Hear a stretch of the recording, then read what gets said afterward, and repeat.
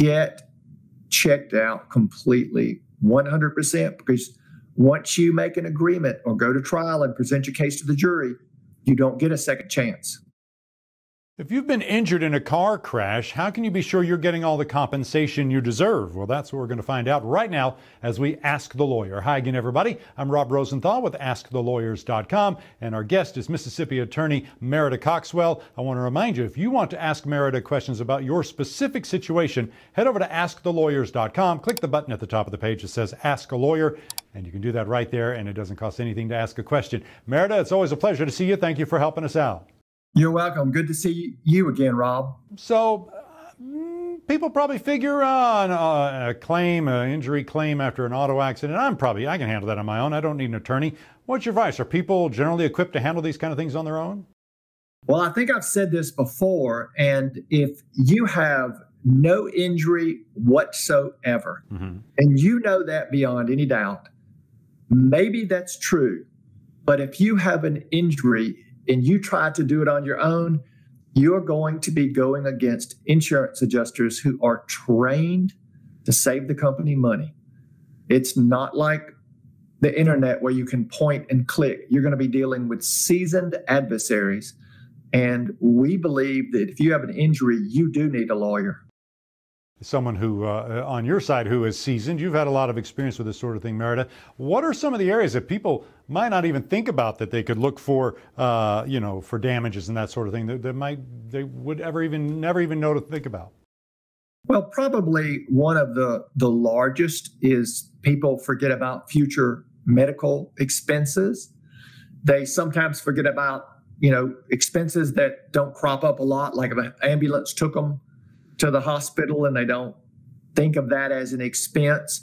Of course, you've got a traumatic brain injury that can manifest itself real mildly and be very serious. Now, many people can get over traumatic brain injury, but some people do not. And I tell everyone, get checked out completely, 100%, because once you make an agreement or go to trial and present your case to the jury, you don't get a second chance. What about if their injuries mean they can't work or can't do the same job they were doing? What about lost earning power? Is that something? Well, that's absolutely a level of damage. And once again, that requires expert testimony. You have to hire an economist to figure out what the person, this is oversimplified, but what the person would make over his lifetime. Then the economist has to reduce how much they would have consumed, because we consume our money by buying things every day. But that's very complicated, and it's expert testimony, and experts can disagree. So choosing the right attorney and choosing the right expert is very important in that area so you don't get cheated. Yeah, speaking of getting cheated, so let's say there's an accident with injuries. Let's even say serious injuries. Someone may think, who may not know better, Merrida, may think, well, the insurance company, if the policy for the other person is X number of dollars, they're going to offer me that X number of dollars. They're going to go to the limit on the policy. Is that what usually happens? Well, Rob, that's a big question. I'll try to make it very simple. We've had catastrophic cases where the person who caused the injury only had $25,000 in coverage. There are cases that tear at a lawyer's soul to see that, but that's all there is. And if the person injured did not have a large uninsured motorist coverage, yes, it can happen where the insurance company might say, here's the $25,000, now go away. But if you're injured by a corporation or a trucking company, you've got to push for every fair and reasonable dime that you deserve, because the way that the insurance companies save money is by paying small amounts on claims. And I'm guessing the initial offer that maybe the insurance company offers to someone who's injured, probably not going to be the highest offer or the highest amount they get. I'm sorry about laughing, but we had a case where we started the settlement process, and our initial offer was $3 million, and the insurance company's was $10,000. Wow! So that case resolved for $2.3 million. But you see where they started, and that happens every time. And I think that's probably partially the answer to my next question, which is, what if somebody says, Merrida, I don't know if I can afford an attorney by the time I pay for attorney's fees. I may come out worse than if I had just handled it myself. Well, I don't know that we've ever had anybody come out worse if they handled it for themselves.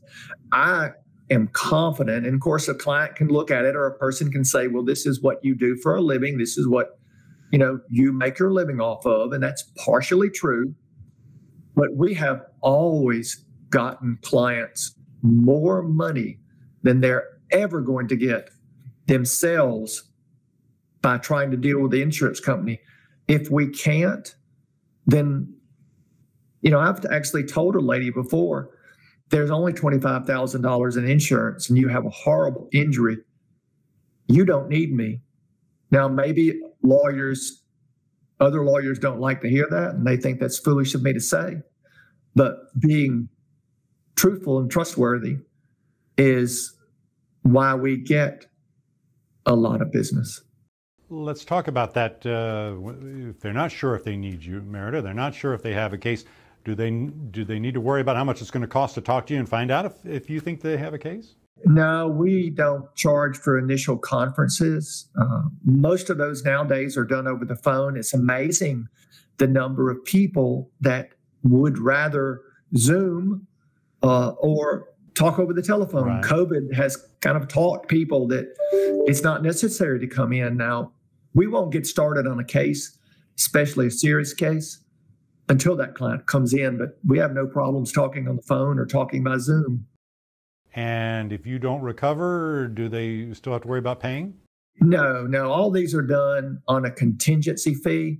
I imagine in our modern world, clients have probably Googled all these issues and know as much about hiring a lawyer as a lawyer can explain to them. But no, if we don't win, the clients do not pay.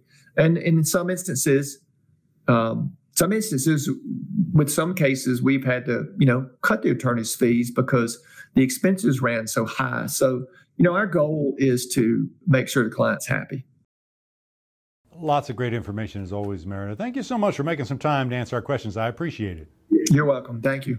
That's going to do it for this episode of Ask the Lawyer. My guest has been Mississippi attorney Merrida Coxwell. I do want to remind you, if you'd like to ask Merrida questions about your specific situation, it's easy to do. Head over to AskTheLawyers.com. Click the button at the top of the page that says Ask a Lawyer, and it'll walk you right through the process right there. Thanks for watching, everybody. I'm Rob Rosenthal with Ask the Lawyers.